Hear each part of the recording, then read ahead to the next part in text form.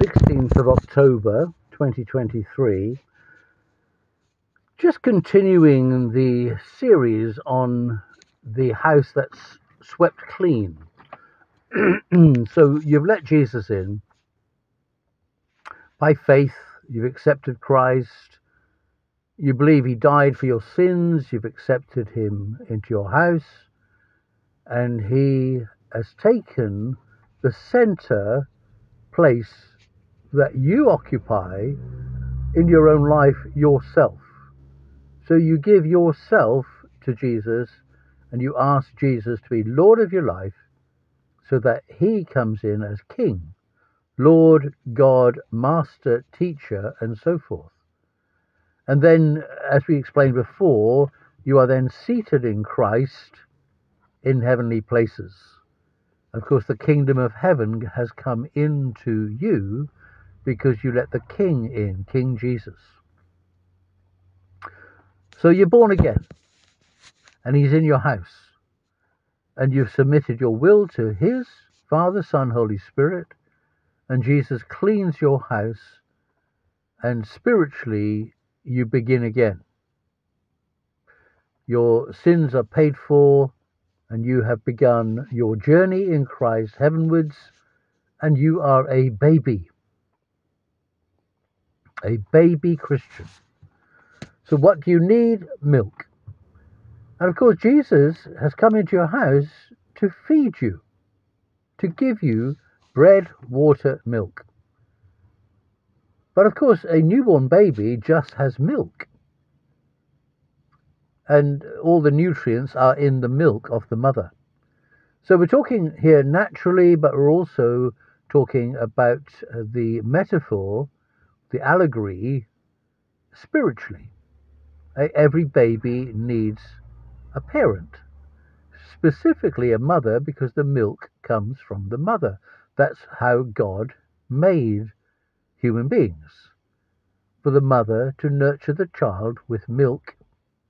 When the child comes into this world, the child is absolutely helpless, can't speak, can't talk, make noises, yes, and the mother gets to know that little baby intimately, and of course, the mother does her best to bring the child up the best she can. Whether she's a Christian or not, whether she's got any religion or not, God has made mothers to care for children. Of course, God has made fathers to care for children as well. So there's this wonderful creation that God has made, Adam and Eve, and then the ability to have children, but of course to look after those children who arrive in this world absolutely helpless. So such is the state of someone who's born of God. So they're born again.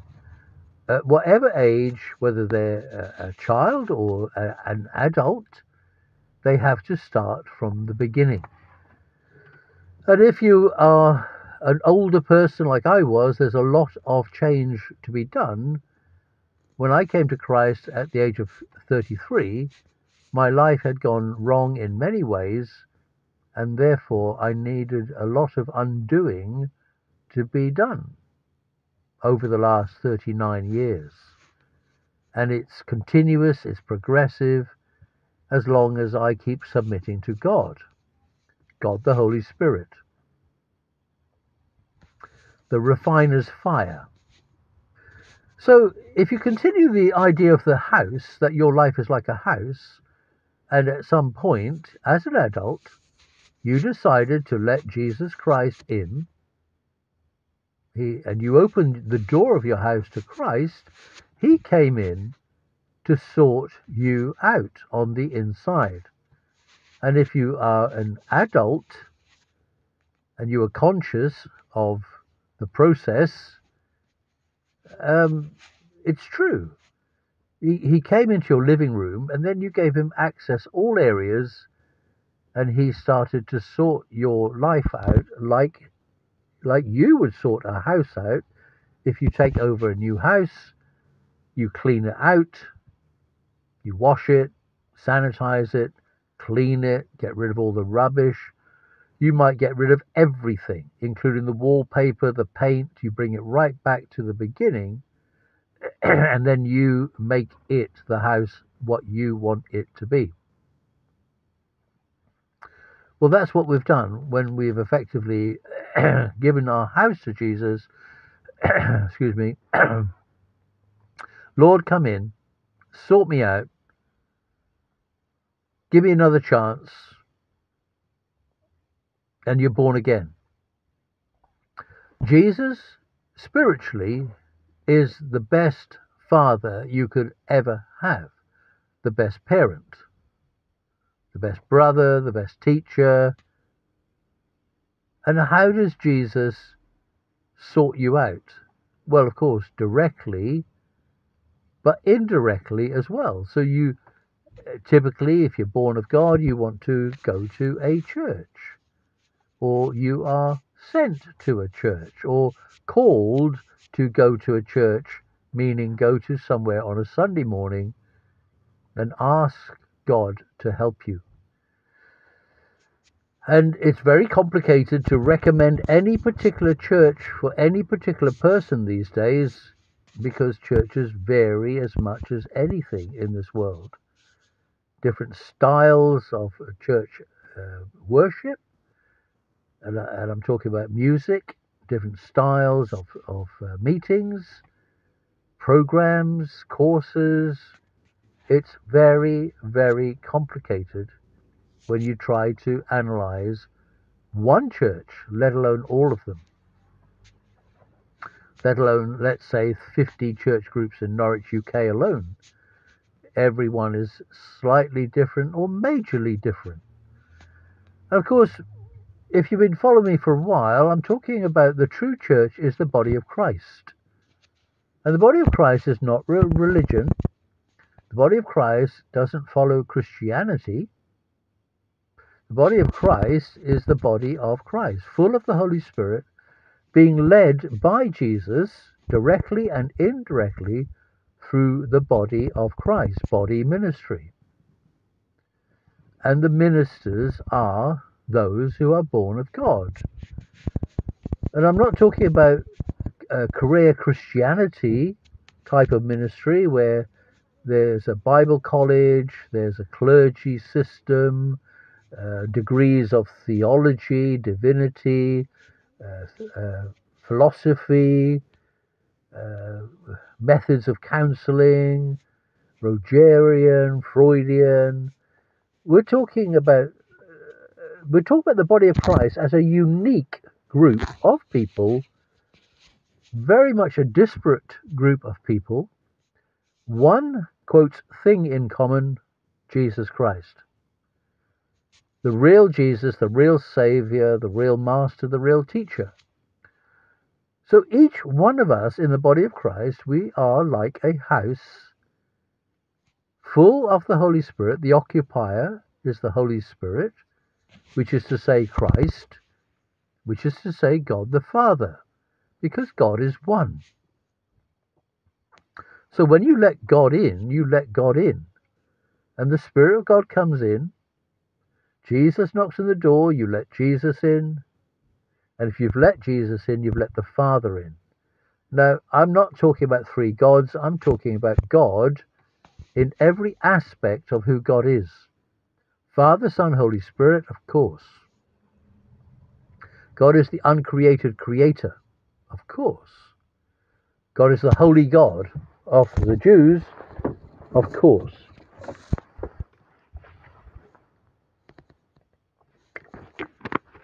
Yahweh, the holy name of God. So, as a born-again believer in Christ, a person becomes a disciple of Christ, a servant of God. But of course, there's a growing up process.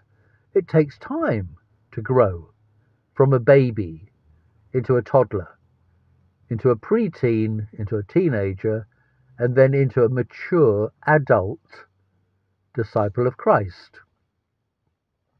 It takes time, days, months, years. So I've been on the journey heavenwards for 39 years, times 365, 10,000 days, changing. And like any child in the natural, there can be growth spurts when suddenly the child grows up. Suddenly the child is not a baby. Suddenly the child's a teenager. And where have those years gone? Suddenly the child is growing up before the eyes of the parents. Now let's make something very clear. The church is not the parent. And I mean the church in the institutional, denominational sense. The church can never be the parent, because the church is not God. The church is not God the Father, not the Son, not the Holy Spirit, and of course the church is not the mother.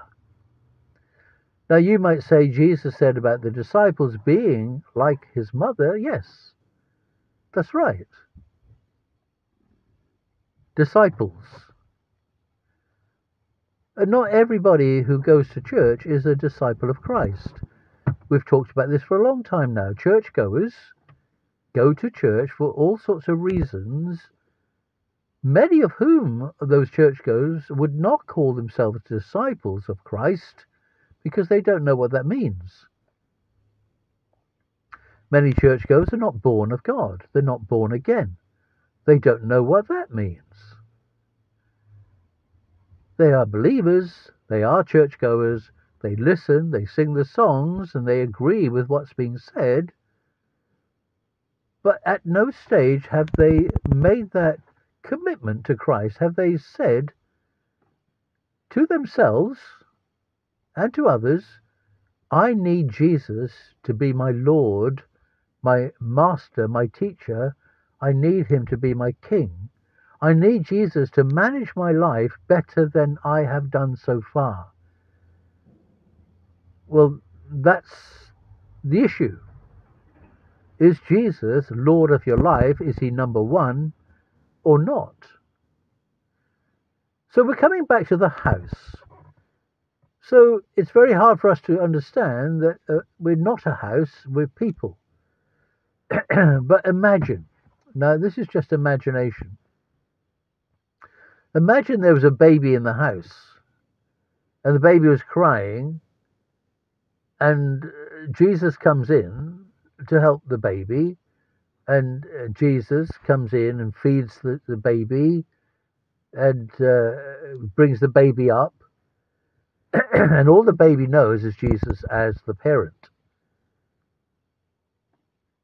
And of course we know Jesus was a physical human being, but he wasn't a woman. So we're talking about a figure of speech here.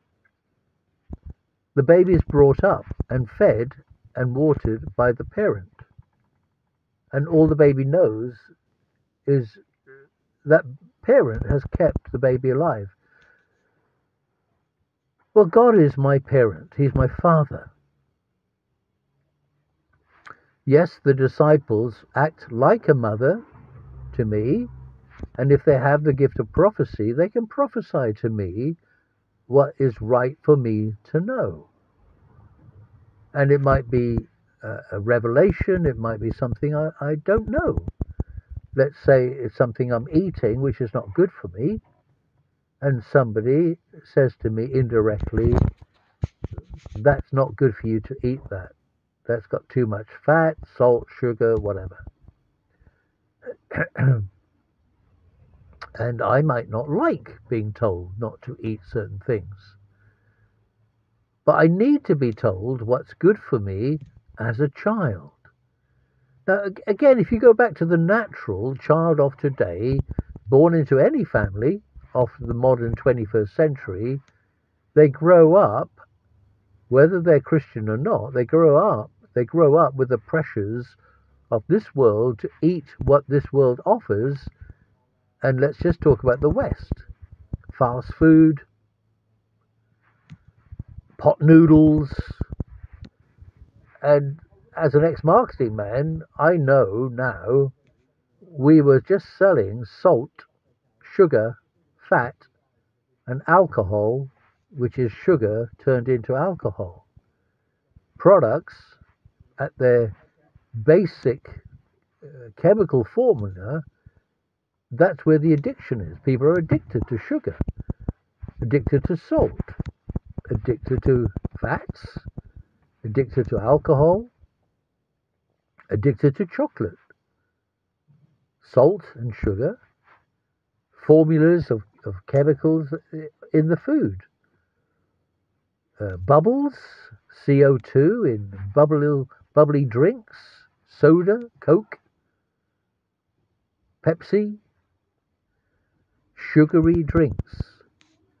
And we are feeding our children from the cradle formula packets of children's food. Just add water, just add milk.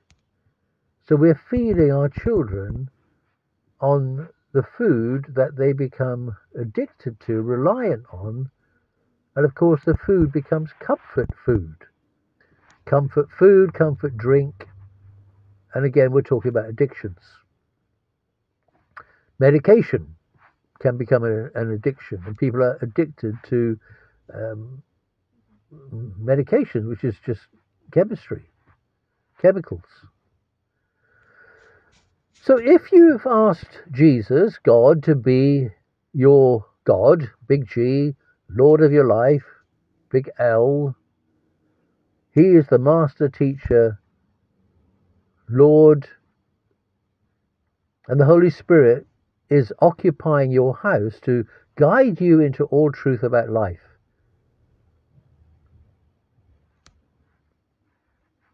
And this is the 21st century. But everything the Bible, in principle, applies to today. Obviously, the culture is different in the UK to the Israel culture of Christ's day. But the principles are the same.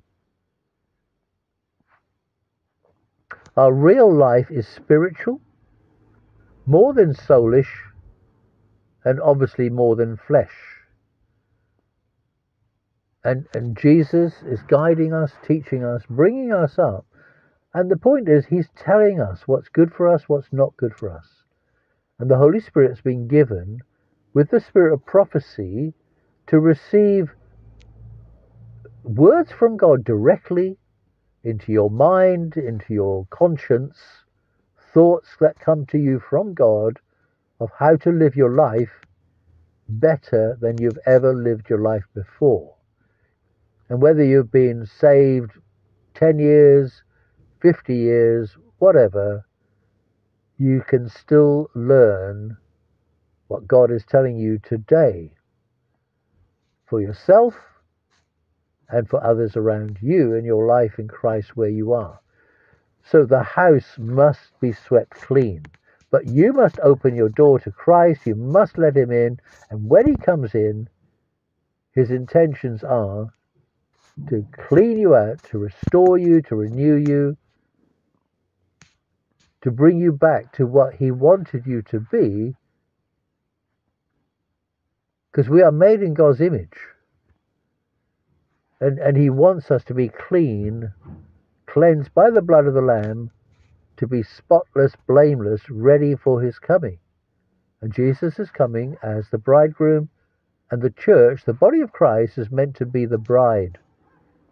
Holy, set apart, clean, spotless, blameless before God, because Jesus took the blame. Jesus died to set us free from the sins.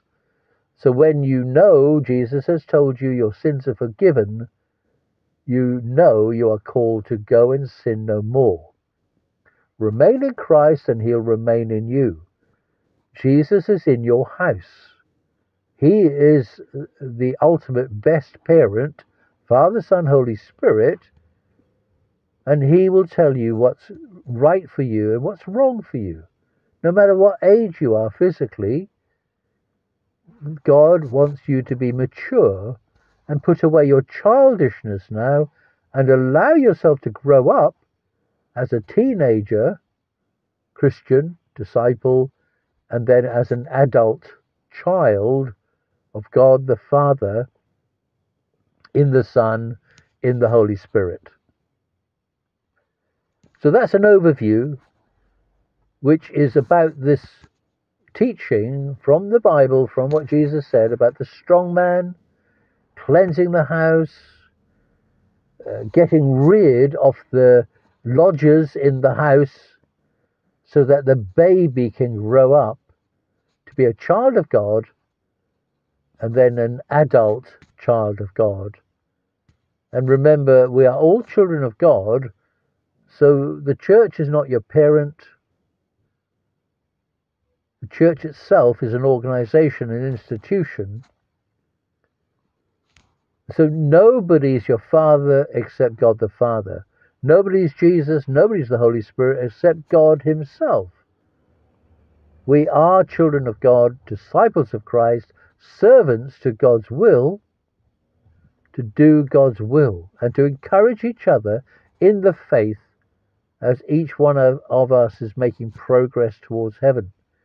So you who are mature in Christ, we, including myself, have to be very, very, very gentle with the babies, very kind, very patient with all, and live at peace with all as much as that is possible for you.